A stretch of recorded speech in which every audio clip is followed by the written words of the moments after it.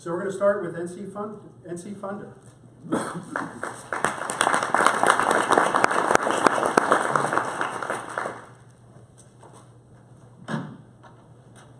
Hi, I'm Nina Kilbride, and I'm the founder of NC Funder. We are dedicated to bridging the gap and accessing growth capital for small businesses in North Carolina.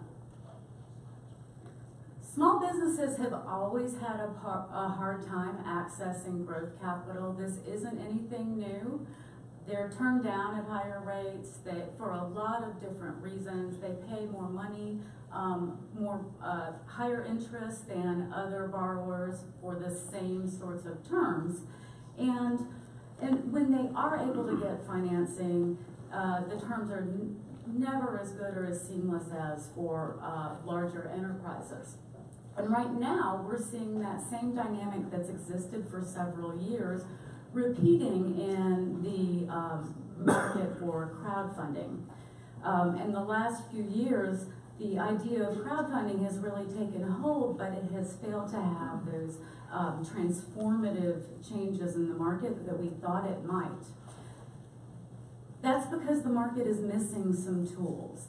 Those tools are automated legal operations and data integration. When you combine those two things together, it unlocks small business finance so that they can both automate their processes, save money, and then capture their value proposition for growth. Now, there's a whole lot of market data that says that these things are the missing link. I know these are the missing link from my past life practicing law for 18 years in North Carolina, representing businesses from Main Street all the way up to capital markets. Over the course of, well, I graduated law school about 5 minutes before digital signatures and digital commerce became a real thing. So over the course of my career, technology completely transformed both the practice of law and the value proposition of my clients who moved in capital markets. But all of the rest of my clients were not able to take advantage of those great things that happened. And everything costs them the same. They face tremendous barriers to access to capital. And this is not just a few folks on Main Street we're talking about. Out of all the global commercial actors, 80% of them are small to medium enterprise. That is, they employ fewer than 500 employees. Out of that 80% have manifest, demonstrable unmet need for access to capital. That amount is $2.1 trillion, according to McKinsey and a lot of other market data. Now, in North Carolina, that spells 1 million employers and half of the workers working for this kind of company that has inadequate access to capital. So the market is quite huge.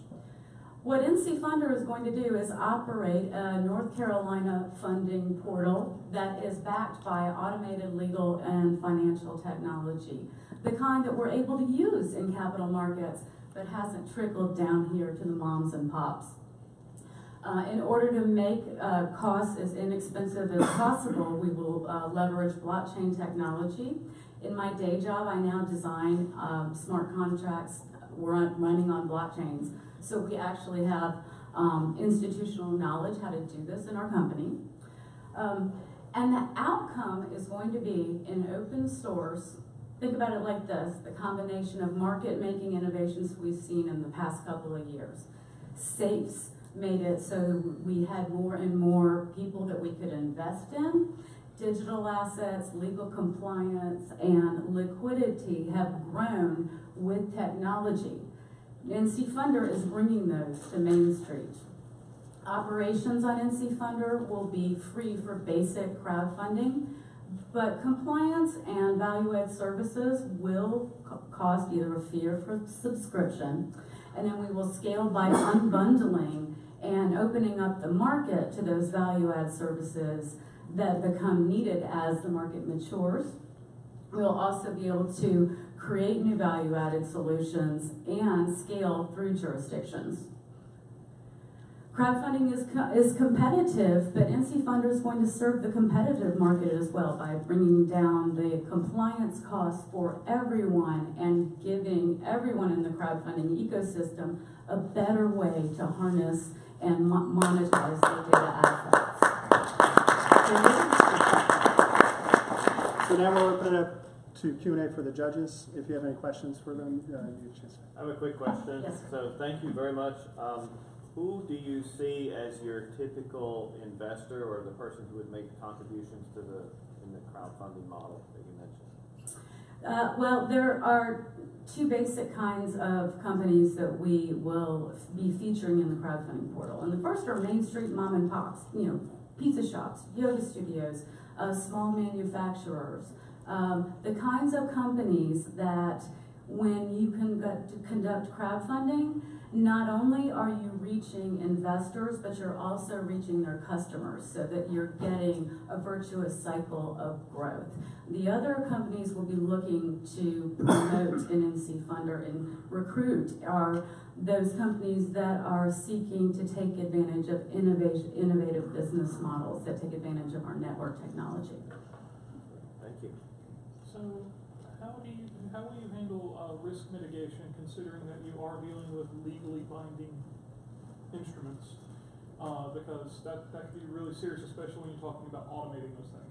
Absolutely. I've been thinking about this for a long time. So if, our repo is linked on our slide deck. So what we are doing is gathering these legal contracts in prose, making sure they're machine readable, parameterized for smart contracts. At the same time, North Carolina prescribes the risk mitigation procedures you have to go into for automated legal forms in our unauthorized practice of law statute. Will conform to that. So could you describe a little bit your go-to-market strategy? How do you actually implement this? How do you get your first customer? Well, we've been doing that. I've been doing that for about 2 years. It's a minimum viable community that we need in order to bring these solutions to market. So I've been talking to market makers about how this technology is going to ripen and change their world for a long time. I've already recruited a lot of people and have a lot of people ready to go.